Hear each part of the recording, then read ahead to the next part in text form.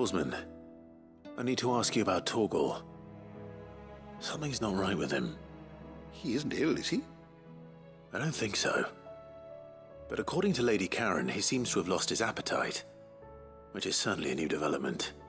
She says he's hardly been touching his bones of late, and she believes it may have something to do with what happened at Rosalith Castle.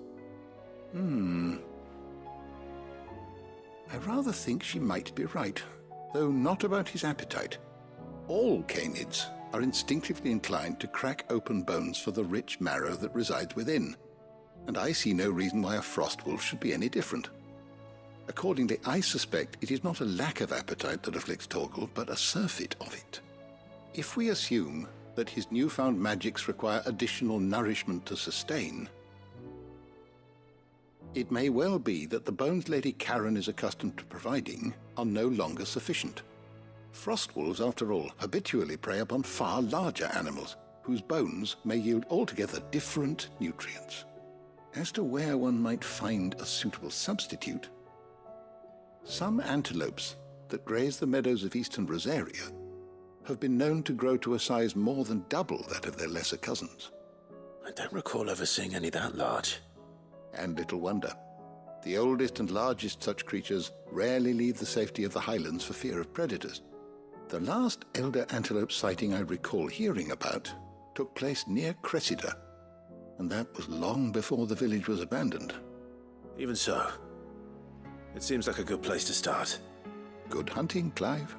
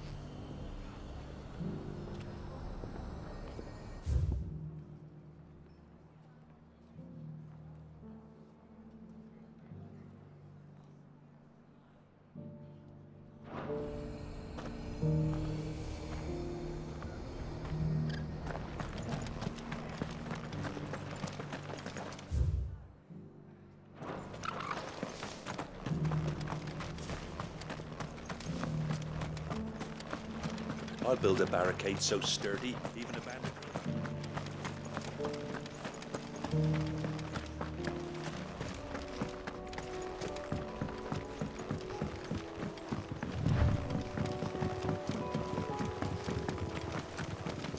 Can hardly make out.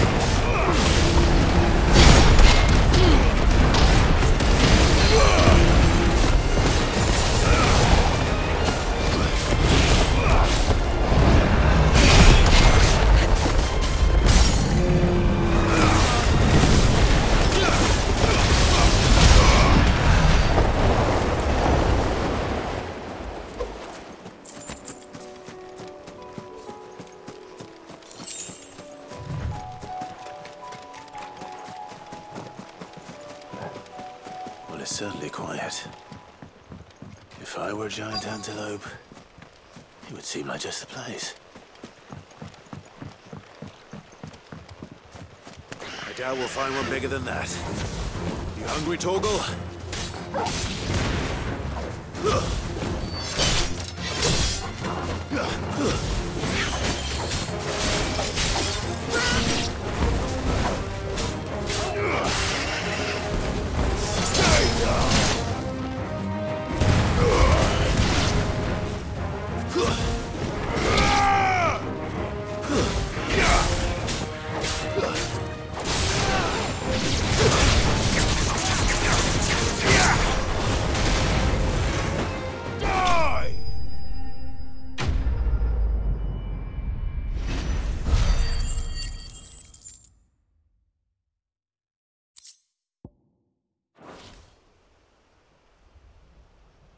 Now,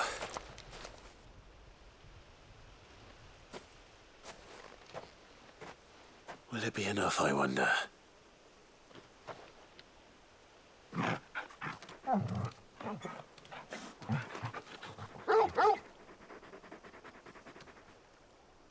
I say that answers my question, which means we owe the lawsman our thanks. You're just a big puppy, aren't you? A very big puppy.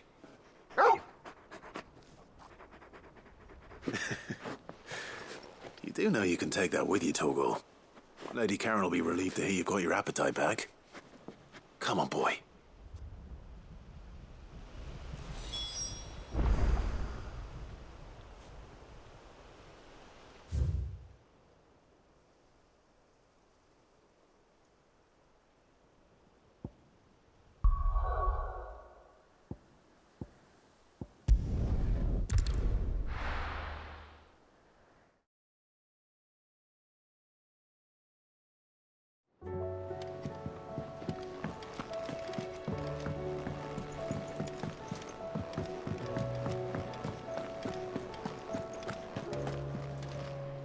I noticed you and Torgal had gone off somewhere. Take him for a walk, did you? You could say that.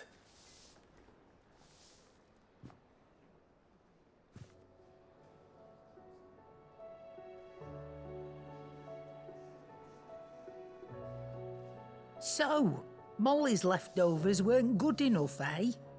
That'll teach me for treating you like you're still a pup.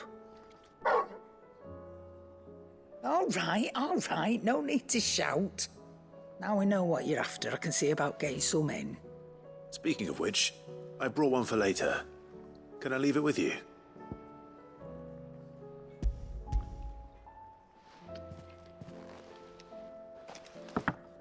You can, aye. I'm nice like that.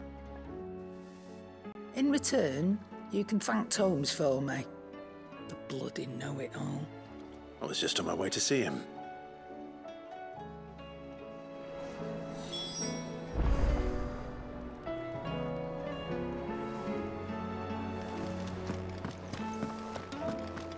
Seems the hideaways.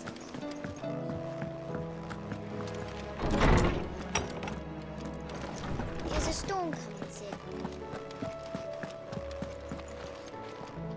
Ah, Clive. Were you able to locate your quarry? We were indeed, lawsman. You pointed us in exactly the right direction. And Torgal's been a very happy hound ever since. Very good, very good. Lady Karen sends her thanks, by the way, for your part in solving the mystery. Ah. But that reminds me.